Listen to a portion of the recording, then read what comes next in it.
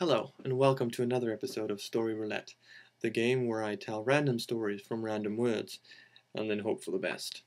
Now, if you would like to be responsible for next week's episode, please comment down below with 5 to 10 words of your choice, and you can be responsible for next week's episode, provided you have the highest thumbs up comment, which at this point in time would probably be the first commenter to comment. Yes.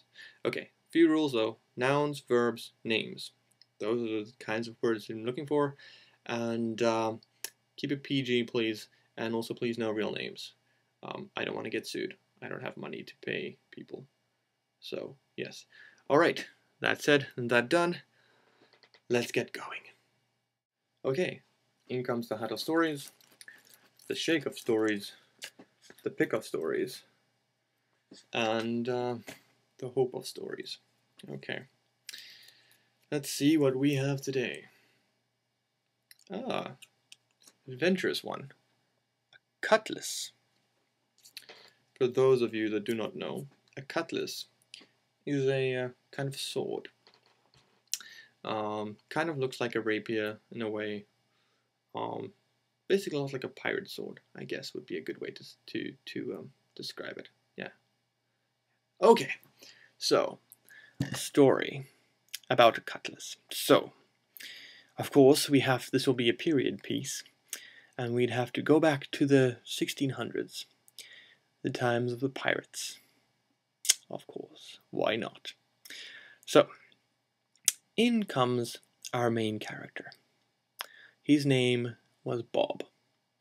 Because why else? What other name could he possibly have? I mean, Bob is as a good name for a pirate as any. Oh, and I should probably mention that Bob was a pirate. So yes, it was Bob the Pirate. Now, he wasn't a very special pirate. In fact, he was nothing but a deckhand on a white ship called the Floating Monkey. Yes.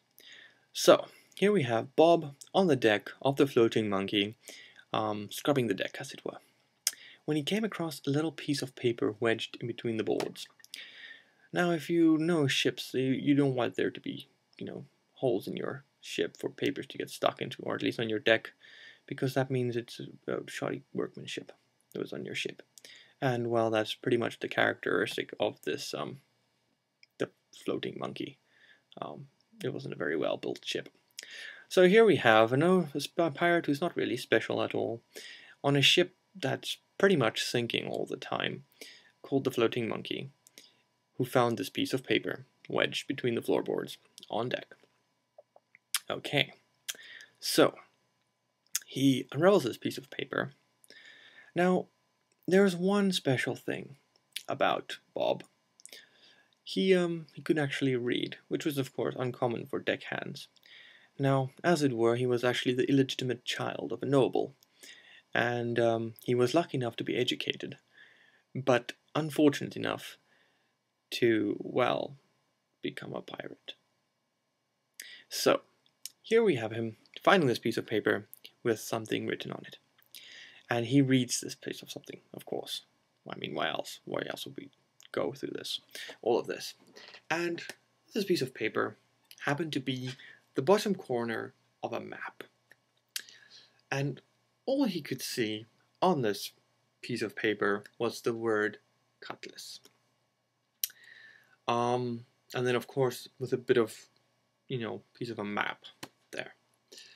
So, obviously, he was intrigued by this. And he would now have to set out, or at least engage all of his guile and means of persuasion to try and find out more about this cutlass thing. But he was smart enough to realize that he should keep this a secret. For after all, his life has been unremarkable until now. Well, at least as remarkable as the life of an illegitimate child of a noble who has been ousted by society his life would get. So, he then snuck into the captain's quarters and found a map. And he then matched up the little piece of map he found with the captain's map. and it happened to be the corner of the captain's map was missing, obviously. So he then fit it on there, and then he found out that the entire sentence was the mystic cutlass. Yes.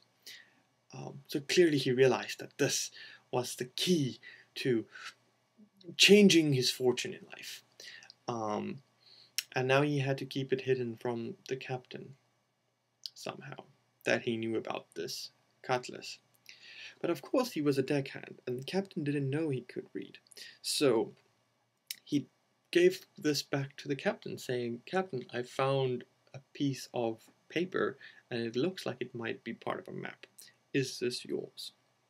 Naturally, the captain thanked him, took the map, and went about his merry way. Next thing you know, they set off to a mysterious destination.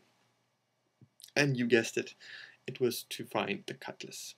But now, this little deckhand knew about it.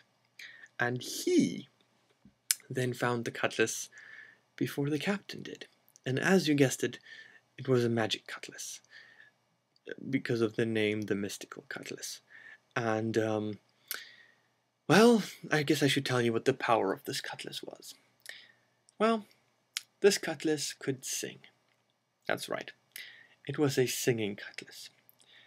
So, for all intents and purposes, it was pretty useless to the captain when he found out.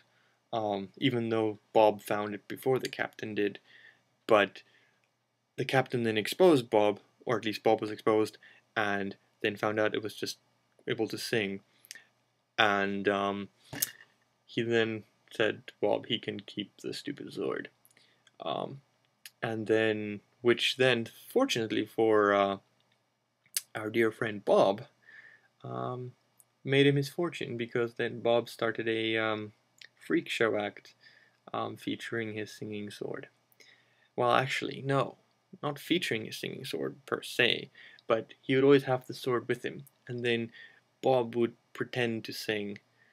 So it wasn't really a freak show, it was more of a sideshow kind of thing, and Bob then made more money, and he lived happily ever after. Alright, thank you for watching. That's it for this week's episode. I will see you all next week, where we will do this all again. I hope you all have a good week, and goodbye.